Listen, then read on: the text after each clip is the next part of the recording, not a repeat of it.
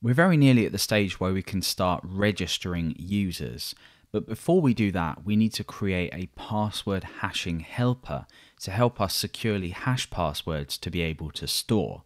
So we're going to be creating this as a helper under our Codecourse directory, which we created earlier when we created our user model. And we're going to then pull this into our application into the Slim container. So let's create a new folder within our Codecourse directory, or whatever you called your top level namespace. We're going to call this folder helpers.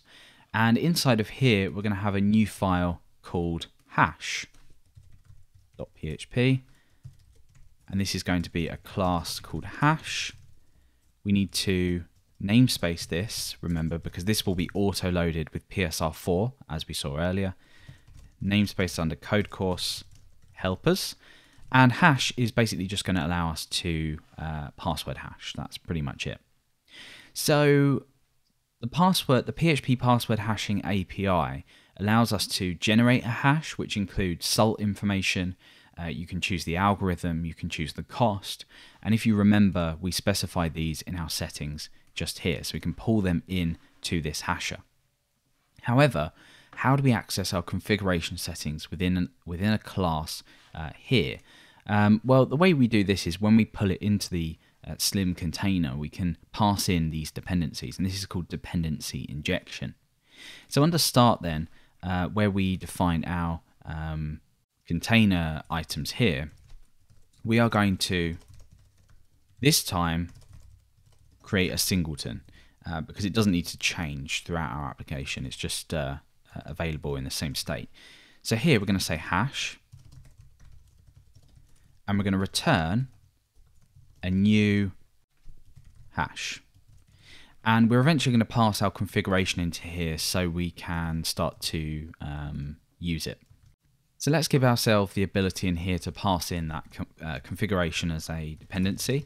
So what we want to do is create a constructor, and we want to pass in our config just here. And then we are going to set that to a property at the top there. So our hasher doesn't do anything yet, but it now has access to configuration as long as we pass it in. And to do that, all we need to do is make app available as part of this scope, and then say app config. Then we have access to our configuration options within our hasher. So we can test this out by just doing a var dump on this config, and if we go and use this, so under start, let's just test this out down here. Let's go ahead and say hash equals new hash. Now there's a problem here, we'll see an error. We don't have a hash class found. That's, remember, because it's namespaced under Codecourse helpers. So at the top, all we need to do is say use Codecourse helpers hash. And remember, that's already auto-loaded in via Composer. So now we have the following. So missing argument 1. Let's take a look at this. Of course, so down here, we're obviously just creating a new instance. So let's pull this from our app. So we'll say app hash. So when I refresh now, we see our configuration like we var dumped inside of this hash here. But now we actually want to look at generating passwords. So we're going to have a method here called password. This is going to generate a password for us. So in here, we want to type in password. It won't generate a password for us. It will generate a password hash. So the PHP Password Hashing API has two functions, password hash and password verify. Password hash will hash your password.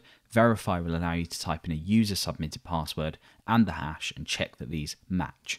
So we're going to return password hash, and in here we type in the password, and then we have configuration options. So we need the algorithm, so we need to get this from our config.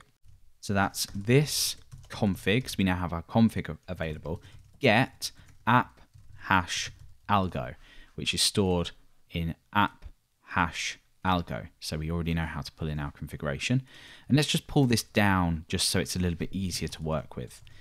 So the third argument here is an array, and in here we can specify options like the cost, which we know we have in our configuration.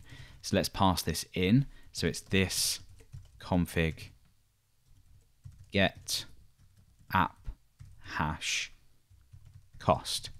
So we've created the ability to hash a password as securely as possible using the PHP Password Hashing API.